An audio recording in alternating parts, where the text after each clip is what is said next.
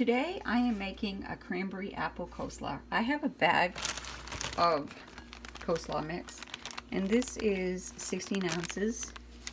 And I'm going to try to make this as keto friendly as possible, but I am adding 1 Granny Smith apple and a half a cup of cranberries.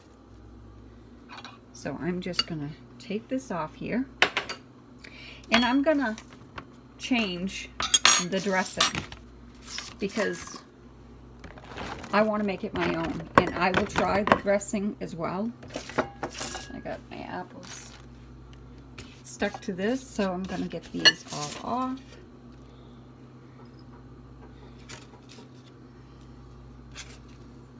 Okay, I need a half a cup of cranberries.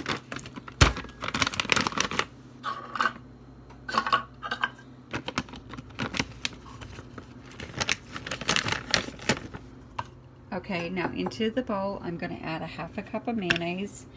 I'm also going to add my vinegar that I made with my apple peels and Mrs. Bragg's. I've got some sweetener, and what it is the grated sweetener, and I have fresh ground pepper that I ground from peppercorns and Himalayan pink salt. So let me get this into the bowl, and I'll start adding the rest of the seasonings. Okay, I'm going to add some of my vinegar. I'm going to add 2 tablespoons. And I'm going to add Mrs. Bragg's 1 tablespoon. And I could have probably measured it better, but I can re-season or add more or less. And I'm going to add some salt and some pepper.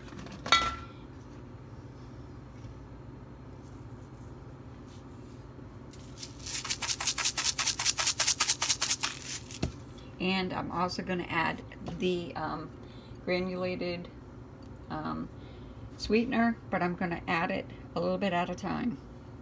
Okay, I'm making the dressing, and what I did was I added 3 to 4 tablespoons of the apple cider vinegar and about 4 tablespoons of my vinegar. I added 4 teaspoons of the natural sweetener or the artificial sweetener, because I didn't want real sugar in here. So anyways, I'm going to pour that into my coleslaw, and I'm going to let that marry. And I'm going to get that all off camera. I'm just going to toss this. And I'm going to let this stay in the refrigerator and for a couple hours until I'm ready to prepare dinner. And I'm going to make this with a Brie apple smoked bacon burger. So let me get this mixed.